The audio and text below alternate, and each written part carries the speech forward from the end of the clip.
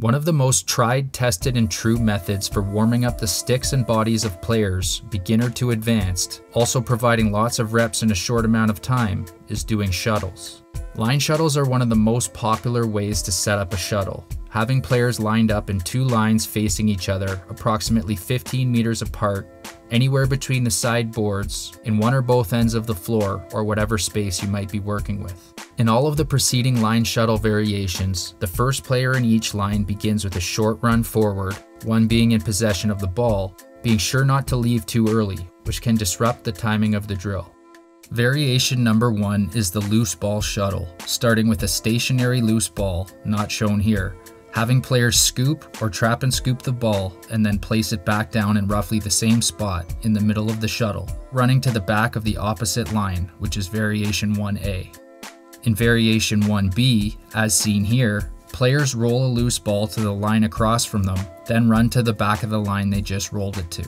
There's also the one up, one down variation, alternating between a pass and a loose ball, which is variation 1C.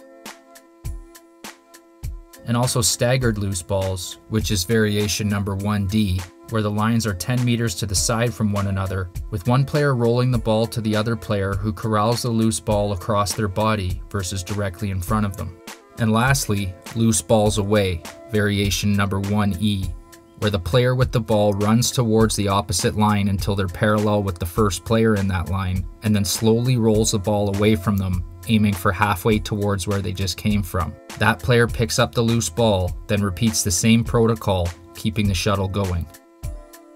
In variation number 2, players pass the ball to the line across from them instead of rolling it, then run to the back of the line they just passed to.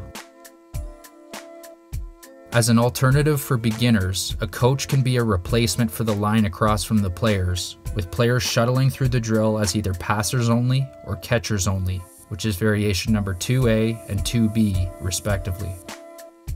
Depending on the skill level of the players, coaches can request that players pass and catch using their strong hand only, which is variation 2C, catch with their strong hand and pass with their weak hand, which is variation 2D, catch with their weak hand and pass with their strong hand, which is variation 2E, and variation 2F is to have players practice their flip passes, all players in this video passing and catching using their strong hand only, which again is variation 2C.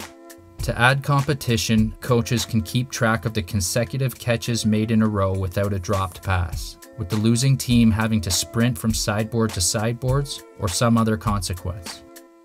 Variation number 3 is the traffic shuttle, which sees 4 lines facing the middle in a T formation, with players still passing to the line across from them, but now having to navigate their pass through the traffic in the middle. They also have to navigate their bodies through the middle after they pass, having to run through the traffic to the opposite line.